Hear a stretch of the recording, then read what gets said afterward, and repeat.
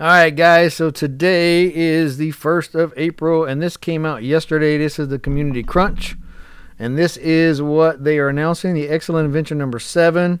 So I apologize I didn't put this out yesterday. I was a little busy doing other recordings, but from April 11th to April 25th, Excellent Adventure returns for the 7th year. Follow the trails of the wild bunny dodos and the bunny overraptors to gather bunny eggs for special event loot. As you all know, you cook those in a cooking pot. I've done videos on that. If you want to watch them, I'll put a link to them in there.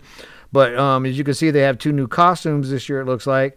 Now, you can run these events. Right now, I have this event on my server. By the way, my server is open. If you're looking for a PvE server, I do a rotating server. We're on Aberration right now. But if you're looking to run these events, you can run them.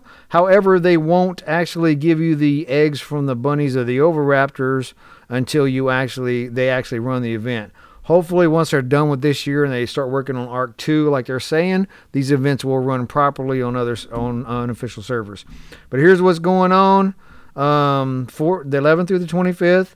Event creatures, of course, we know the bunny, dodos, and overraptors. Event rates, official, they're upping the rates. Small tribe servers upping them. Ark Apocalypse upping them. And classic, they're upping them. That's basically, they always boost the rates on events. There's only one new event skin this year. That's the full body Easter bunny costume, and that's this thing right here for the males and women. That's pretty funny looking. And then there is 5 new event chibis.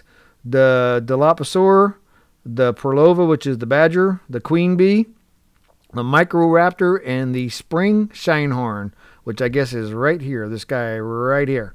And then, of course, you have the colors for the dinos. But that's pretty much it, guys. There's not much else they're going to do with this event. Looks like they put... and I'm sorry to say this, a little effort into this as possible. They're probably because they're working on the other stuff, but they did add 5 new chibis if you're interested right there, and 1 new skin. So thanks for watching, guys, and I'll see you next time.